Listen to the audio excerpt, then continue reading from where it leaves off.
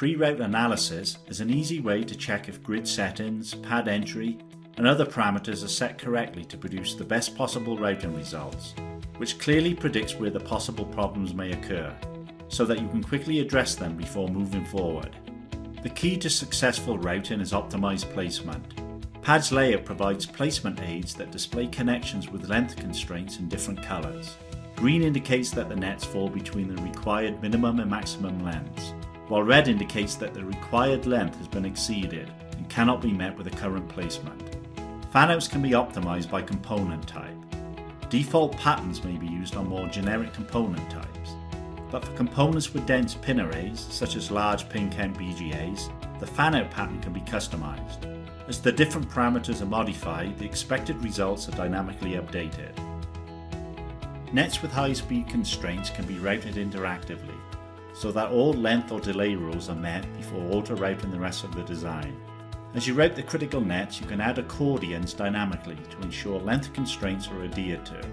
As the nets are routed, in the lower right navigation window, the net will again be displayed in different colors, indicating if the length parameters are being met. After successfully routing the high-speed nets to within the defined rules, protect them before auto-routing the rest of the design. Auto-routing the entire design will quickly confirm that the rules are not over-constrained and that the board can be routed without any major bottlenecks. Auto-routing is fast. In this example, it just takes a few minutes to reach 99.4% complete with just 7 nets unrouted. It is easy to try a number of different what-if scenarios to experiment with alternative placement and rule sets. After auto-routing is complete, reviewing the design and making changes is easy and efficient. Traces are routed cleanly, maximizing routing channels and space. When modifying or rerouting traces interactively, you will see guard bends around different electrical entities that indicate the minimum clearance between objects. You can retune nets, add in accordions where needed, and optimize nets to make them shorter in an automated mode.